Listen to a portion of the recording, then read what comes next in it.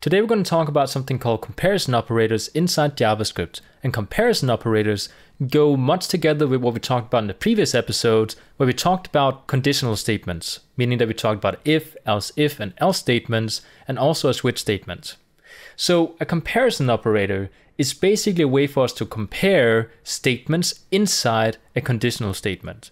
So if I were to go inside this if statement that I have down here, that basically checks if whatever is inside parentheses is true, it's going to go ahead and print out something inside the paragraph tags I have up here. So right now, if I were to save this, you guys can see we get nothing, because right now the if statement is not fulfilled. So if I were to go inside the if statement and I want to check if x is equal to something, I can go ahead and say x is equal to 10. Now what I wrote here might seem logical in the beginning, because if we take regular math, if I were to check if x is equal to 10, then we would actually have a true statement. But because we have one equal sign here, we're basically just saying that x is equal to 10 up here. Okay, so right now x is equal to 10. And then inside the if statement, we're just saying again that x is equal to 10. But we're not checking if x is equal to 10, if that makes sense.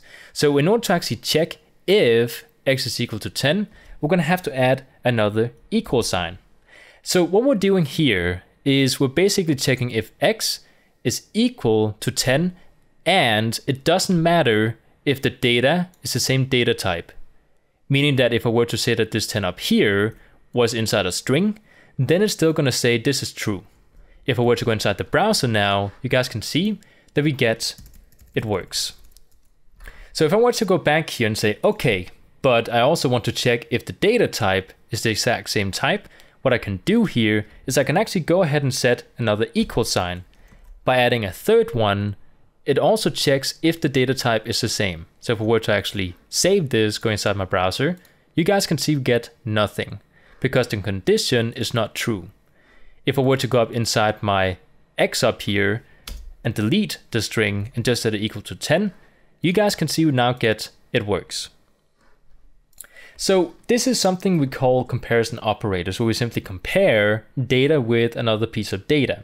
Now, of course, we just set it equal to, we checked if it was equal to a certain thing, but we can also go ahead and check if it's not equal.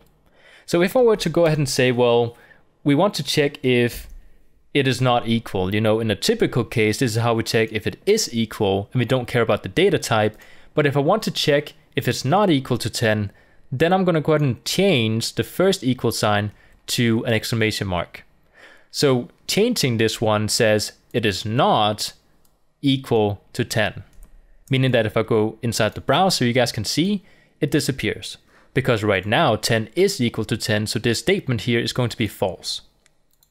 So what I can do is I can actually go ahead and change this to 5 just to show you guys, and now it's going to be true, which means that we now get it works. Now what we can also do is we can actually go ahead and check if it's not equal to either the same number, or we can also check if it's not equal to the same data type. So right now when we do actually have exclamation mark equal to, the way we would do it if we were to check if it was equal to the same number or the same data type is we would actually write equal. But if we want to check if it's not equal to the same number or the same data type, we can go ahead and say exclamation mark instead of the first equal sign.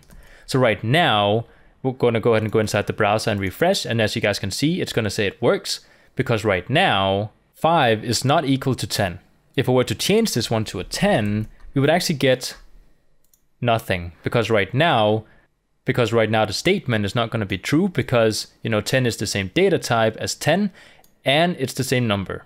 So if I were to go ahead and change the data type down here, which means that right now 10 is equal to 10, but it's not the same data type, as you guys can see, we now get it works. Now the next one we're going to talk about is how to check if something is greater than or equal to or lesser than and equal to, or whatever combination you might have with greater than or lesser than. So inside the conditional statement here, I'm just going to go ahead and go back one. So we have 10, which is equal to 10. And I'm going to go ahead and delete the equal signs. So the first one we're going to do is we're going to go ahead and check if x is greater than 10. Right now, x is not greater than 10, which means that when we go inside the browser, it's not going to write anything. If I will go back inside the code and say, well, is x greater than or equal to 10, then it's going to go ahead and spit something out, which right now it is. So if I go back inside here, we can also go ahead and check if it's lesser than by writing lesser than 10, which right now is not true, of course. So it's going to disappear. And we can go ahead and say if it's lesser than or equal to. So I'm just going to go back. And as you guys can see, we now get it back again. So this is how we do comparison operators, which is something we use very often with conditional statements. So it's very important that you guys know about these and learn how to use them. So I hope you guys enjoyed, and I'll see you guys next time.